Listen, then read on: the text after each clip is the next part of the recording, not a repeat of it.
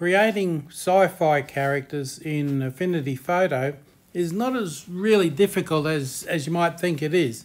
And you don't really need a lot of sketching and drawing ability. And probably in this exercise it's more suitable for young people maybe starting out. Certainly an experienced graphic artist will have a good laugh at this, but there you go. And it's so easy with a little sneaky addition. So let's have a look and see what I did.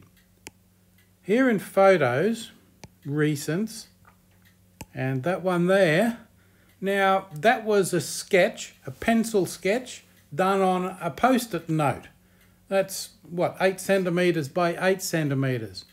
I photographed it with my iPhone and put it into Apple Photos. Not a problem, you can see it there, and there's a few others I've got from different sources. And loaded those into Apple Photos. Now, you might think, what, 8 centimeters by 8 centimeters? This is not the biggest drawing in the world.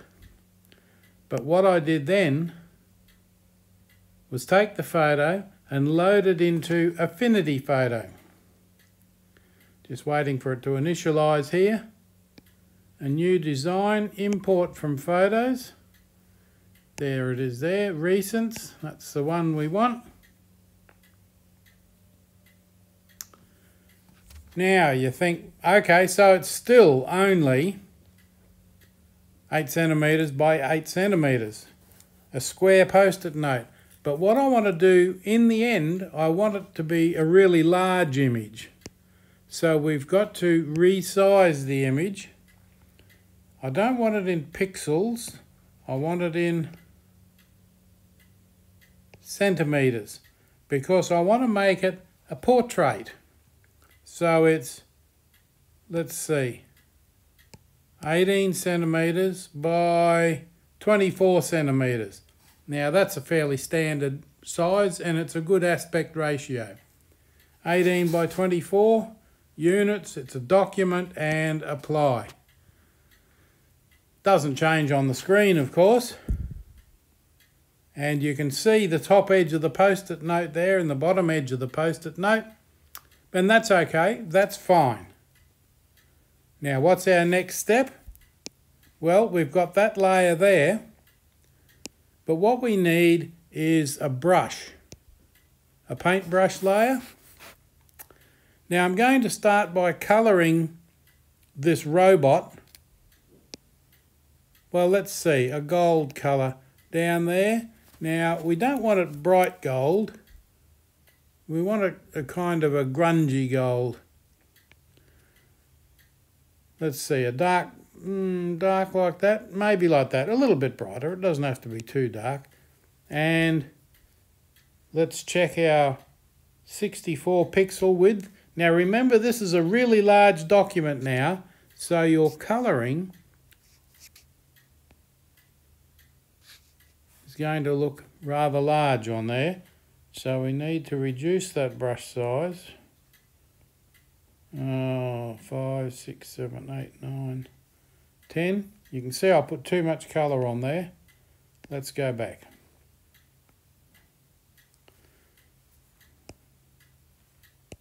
$10 pixels, okay.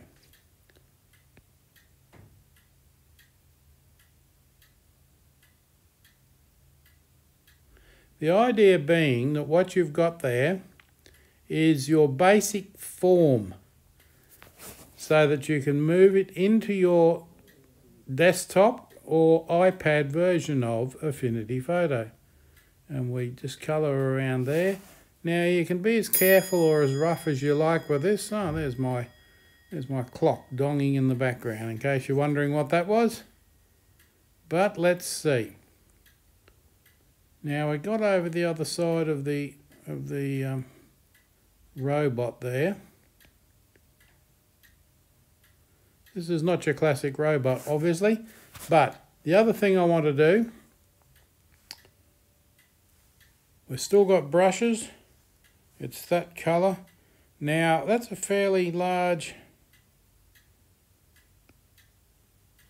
47. I want to make a bright red brush.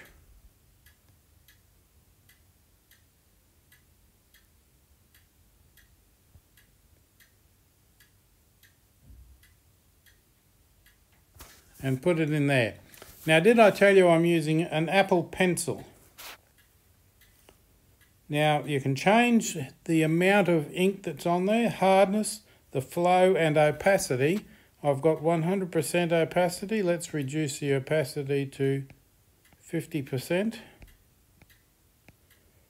49, 50, 4, 2, 1, 0. 50%.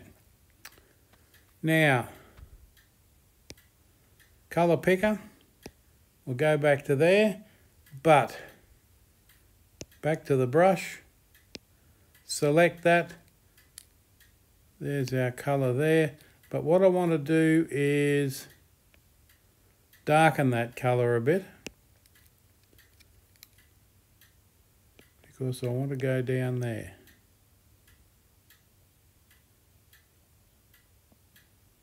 Now, the interesting thing with this is that you can change your brushes. Now, I'll see if I can find a grunge brush to use on this, but what I wanted to show you was how to do a drawing in Affinity Photo. Not Designer. You see the different colours I'm getting there? That's pressure. The harder I hold down the Apple Pencil, the browner the patch I get. If I just leave it go lightly like that, there we go.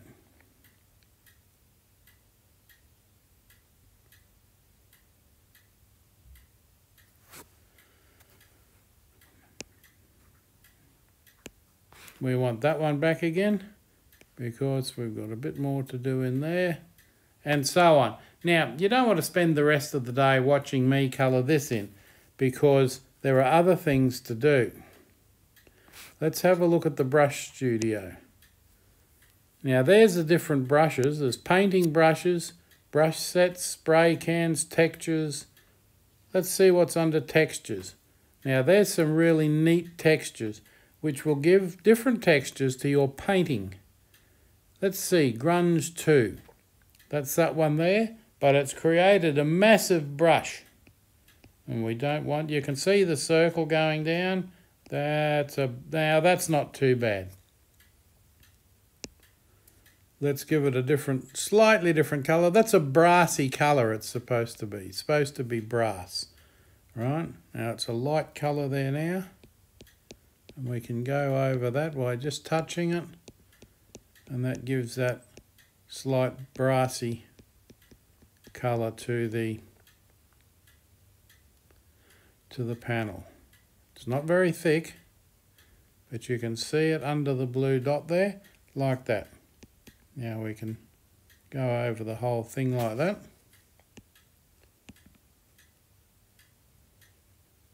Now, as I mentioned, I won't keep going with this because you can see what I've done. Now, that's from a post-it note, 8 centimetres by 8 centimetres, brought into here. And it's now in this document, and the dimensions are now 3024 by 4032 pixels. Let's see what that looks like up here. Resize the documents. 18 centimetres by 24 centimetres. That's pretty good. And there it is.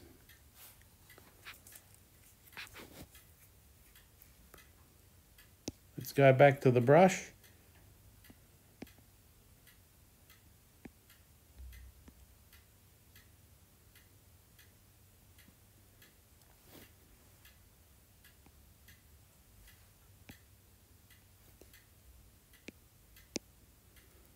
We don't want a textured brush. We just want a basic brush. Okay, that's all we want. Opacity is 100%, the flow is 80. Let's not give it quite so much opacity. And back there.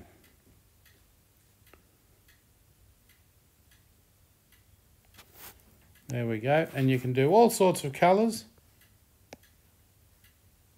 Let's give a bit of shadow in there.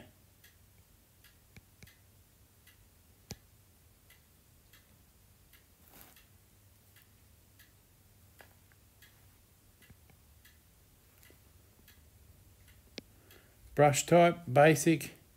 And do we want a really big one? We want a round brush. Okay. Whoops, way too much. See the little white circle in the middle there? That's showing you your brush size. Now that's not bad. So let's go down there. And you can see that's quite dark down there. Opacity, 50%. Flow, we don't want so much ink coming off the pen. And hardness, let's soften that up a bit. And already you can see that's a bit softer. And I'm just touching it with the pen tip there. Now I'll go back over and change all that, of course. But the idea being that you can see what you're doing there. Let's reduce him in size a little bit. There you go. One robot. And you can see how it's starting to colour. Now if I took my time with that, which of course I will do, but I just wanted to show you in a quick session how you can get your own characters going and your own cityscapes.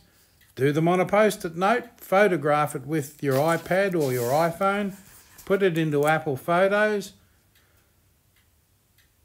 load it into Affinity Photo.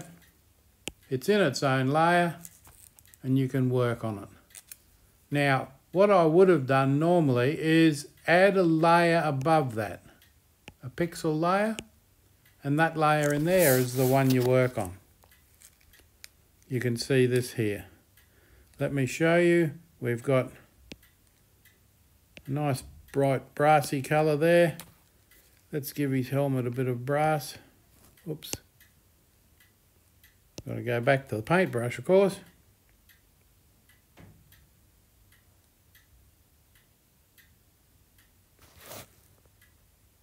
Layers, and there's that layer. So what I've done here, actually made a huge mistake. Coloured everything on the background layer. Didn't add a layer above it. Oops, gone, you see? And there's, if you remember, if you want to put each painted section on its own layer, you can come back and change it. Easy as. There we go. Don't make the same mistake I just did and put everything on one layer. Here's me thinking that adding a brush and brushing on the layer would create a new layer, but it didn't automatically create one. My bad. Okay, that's it for this little exercise. Hope it gives you some ideas. Okay, what I'm going to do is put this little addition on so you can see how I should have created the layers before I started working before. Let's import the photo. There we go, there's our raw photo from the Apple Photos library. Remember, that's just our little background layer, locked. Oh, whoops.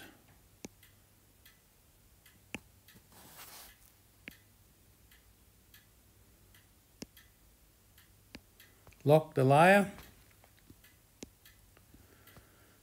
Now we'll add a pixel layer.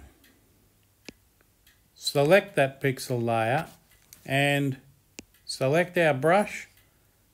Select our brassy colour. I'm thinking that the robot may well be made of brass. Oops. I need the brush. I am making mistakes, aren't I? It must be too late in the afternoon. Let's get rid of that. The colour wheel, we don't want black, we want that.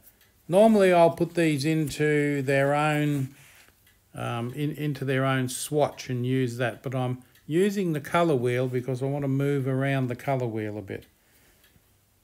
We don't want a 64 pixel width brush, we want, you can see the little circle in the centre there. What I didn't do, of course, so far, too many mistakes. Go over there, resize. change it to centimetres, and that's gigantic, as you can see. We want 18 by 24, just as before. Apply that.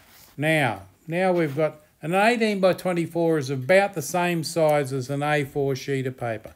Let's select our brush tool again. We've got our orange or brassy colour. Now we can start painting. Oops, and what's the brush done? So many things to check for. A fantastically large pixel brush. Let's stroke that up and down a little bit. Now that's not too bad. We can see that working. You saw again that pixel in the centre circle.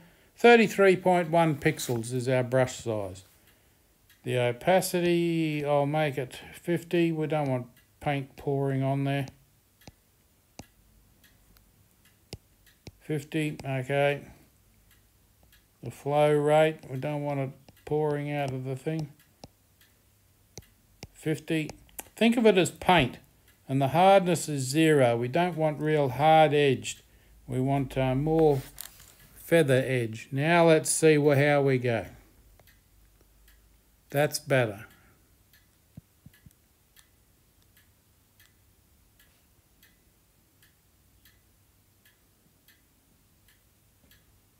You can see we've got that there, and it's run over the marks a bit, of course.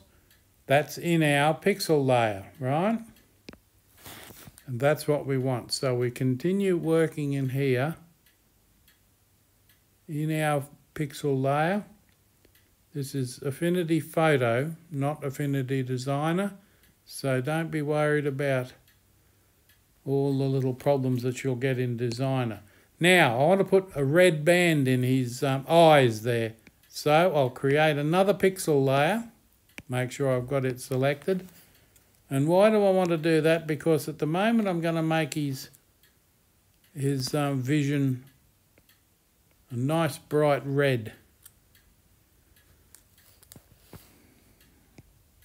We want a very small brush for this.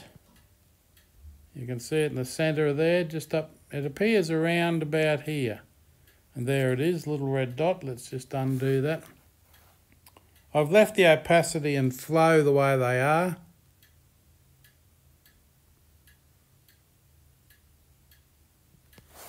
And there's, you can see his red vision. Now, that's really good because rather than have the whole thing the same, all the colours as I did originally on the background image, here, if you want to change that, you just need to go to there, select a different colour,